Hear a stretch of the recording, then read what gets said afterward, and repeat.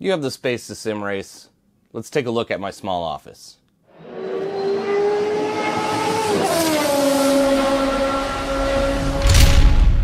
What's going on, everybody? This is Mike. Welcome to Redline Sim Racing. Today we're going to take a look at my small office and kind of just show you that you don't need a ton of space to sim race. In addition, we'll take a look at maybe like a quick look at my sim racing rig, and also take a look at how I have some of this stuff wired and set up. And then if you have some questions, let me know in the comments below. While you're down there, if you don't mind, consider subscribing to the channel. So like I said, I've got basically a, 10 by 12 office that I've got my home working stuff set up, as well as a triple screen sim racing rig. And totally understand, not everybody has the luxury of a dedicated office in their house or a triple screen sim racing setup. Totally get it. But what I want to start to show is even the larger sim racing rigs, you can squeeze them in places. And if you don't have a larger sim racing rig and have something smaller, even better, because you can always find a place to put it. I think the other thing to highlight too is when it comes to sim racing, and I'll have people come over, to my house and take a look at my rig, and they think, oh my gosh, that thing looks so incredible, it's so much fun. Is the best sim racing rig is the one that works for you. The best sim racing rig is the one that fits within your budget. And these things are always upgradable over time. I started out probably a decade ago doing some sim racing stuff, and slowly, bought things, sold things, bought more things, sold things, and eventually you kind of just get to a place where you blink and a decade goes by, but you also have your dream sim racing rig. So let's take a look at the office. I am going to run through some things that aren't exactly sim racing related, but I think it helps paint the picture of how much things you can fit into a small space. Then we'll take a quick look at the rig itself, and I'll do a separate video on the actual next level racing cockpit and some of the other stuff that you'll see in that setup. And then we'll go from there. So let's take a look. All right, so let's start the tour of a small little 10 by 12 space. Moved my office chair out of the way so I have a little more room, but as you walk in, you can see I've got my sim racing rig set up right here, triple 43s, next level racing, 160 Ferrari Edition, cockpit, Asetek wheelbase, Asetek pedals, Asetek wheels, and then actually a seat out of a totaled 2014 Mustang that I actually got at a junkyard for $140. And we'll get into that in a moment. But if we keep going, you can see there's some things I have squeezed in here. So I've got this filing cabinet underneath here that fits almost perfectly under these monitors. I've just got a standard L-shaped desk, some of my audio equipment, some studio monitors, my desktop PC, a actual media server sitting over there, some headphones I work on, and then I love listening to. And then if we swing back around, again, you can see the sim racing rig from this side. Comes out fairly close to the door, but as you can see, there's plenty of room there with how that monitor sticks out. So I can just show you, you've got more than enough room to close and open the door. And then just backing up, I do play a little bit of bass, and so I've got my bass cabinet and amp, and then a couple basses hanging up on the wall. And so let's talk a little bit about the wiring here. So I've got my PC roughly, you're looking at probably, this entire wall, which is going to be 12 feet away from this wall. So it's probably 12, 14, probably 16 feet away. And so I'm actually using some pretty long wires to get to this as far as display ports are concerned and USB cables. And so I know generally, they say not to run USB cables, say over 15 feet. However, I have the cable coming out of this base, and I know the lighting isn't great back here. It runs down the wall into just little plastic rails along the baseboard.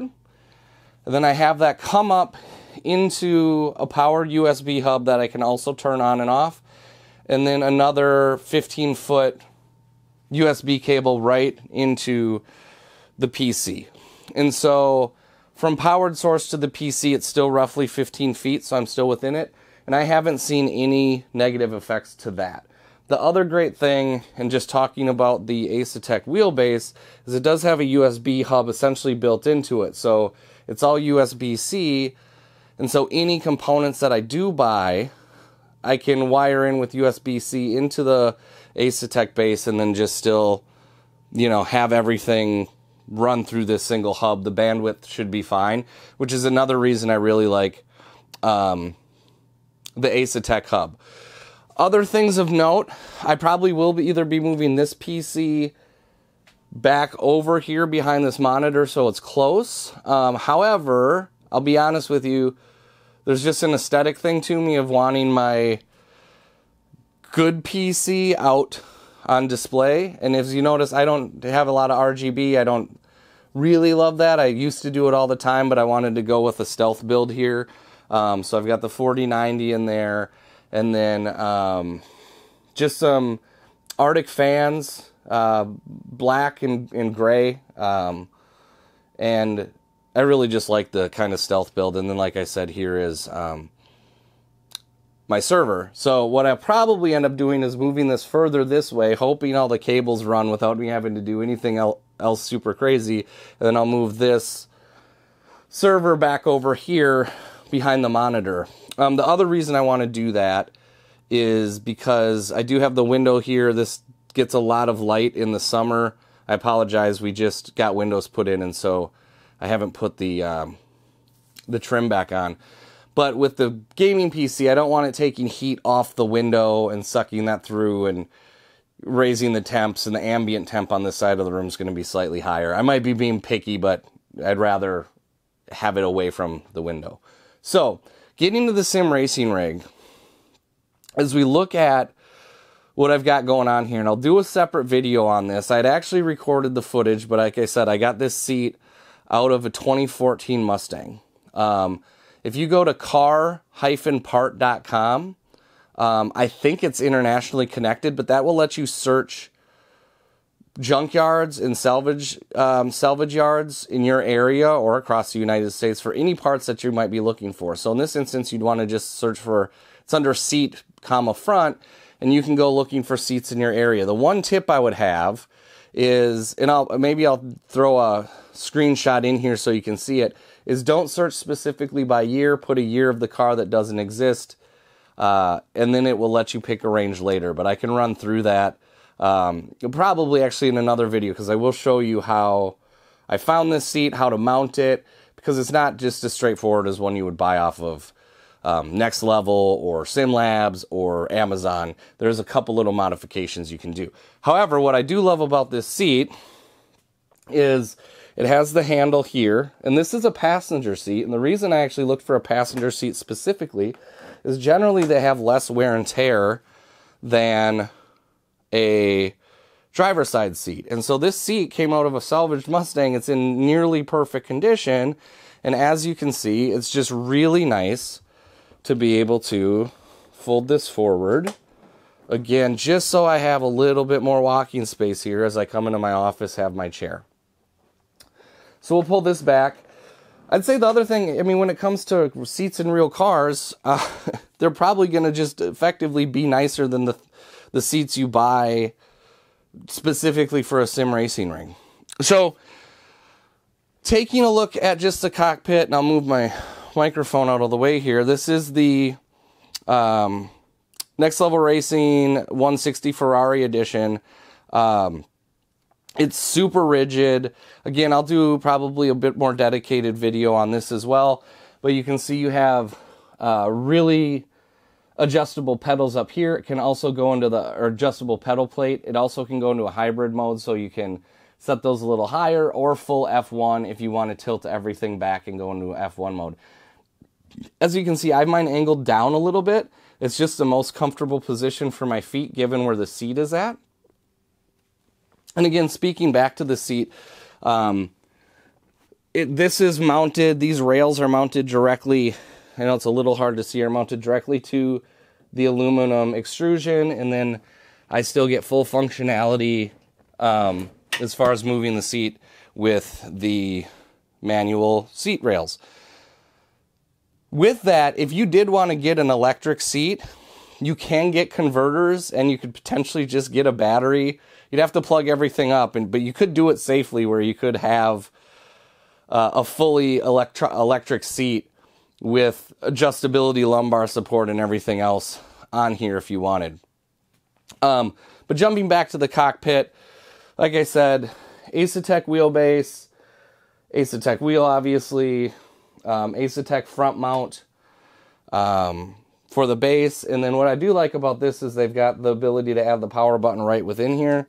And so I can just turn the base on right there.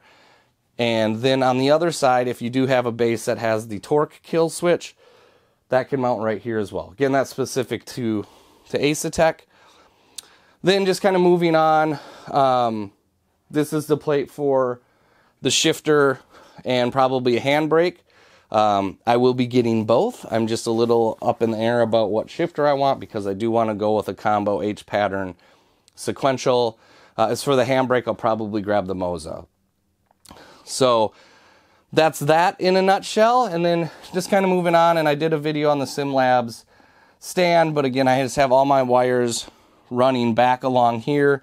They're hanging down right now because I haven't cleaned it up, so this is going to look a little messy, but then I just have another APC surge protector back here and everything wired into that. So overall, a lot of things squeezed into a really small space.